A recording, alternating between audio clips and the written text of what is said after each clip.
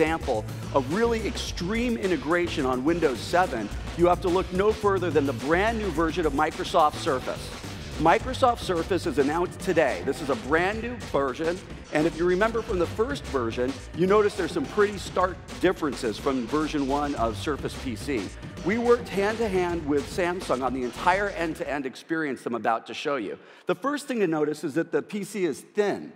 No longer is it a big box with cameras inside. This is only 4 inches thin. Inside here, there's a full-power Windows 7 PC. It's got a dual-core CPU and a GPU from AMD. Up top, this is the biggest piece of Gorilla Glass that has ever been bonded to an LCD ever. But what's really amazing about this technology, what really makes it magical, is the sensor itself. So those first-generation Surface PCs needed cameras underneath that would look up to try to see what was going on. But what we have here is called Pixel Sense. Pixel Sense is new technology we've invented where there's infrared sensors all across this screen. Every single pixel is actually acting as a camera. The PC, the Surface here, can actually see. So I'm holding up a piece of paper that says, I can see. And when I set it down, what you see on this debug monitor and what you can see in the split screen above is that the PC can actually see that paper. So this is even beyond touch. And Pixel Sense is more than just vision. It's actually the processing inside that takes that data and makes it available for developers to write cool applications on it.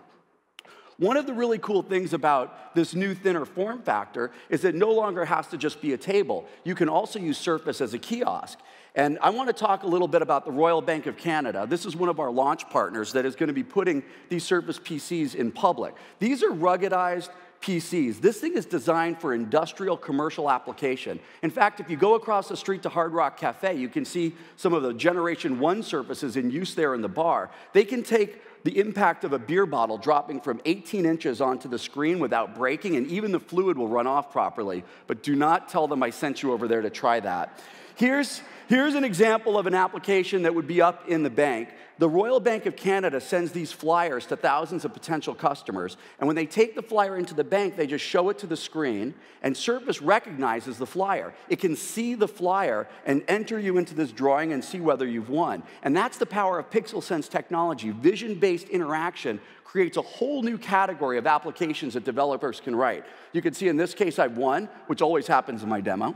And when I close this, I can interact with some of the other applications that the bank might have to show up some of the products and services that they would have for customers. So here's an example of modeling how their savings products would work. So I save $5 a day, I get a little more realistic interest rate and save it for 20 years and see how it accumulates. So with the new lower price, the smaller size, the more versatile form factor, I think you're going to see Surface PC in a lot of cool places in the next year or two. So Steve, if you want to come back out, you can take a look at what it looks like to have 20 fingers on the screen at the same time here.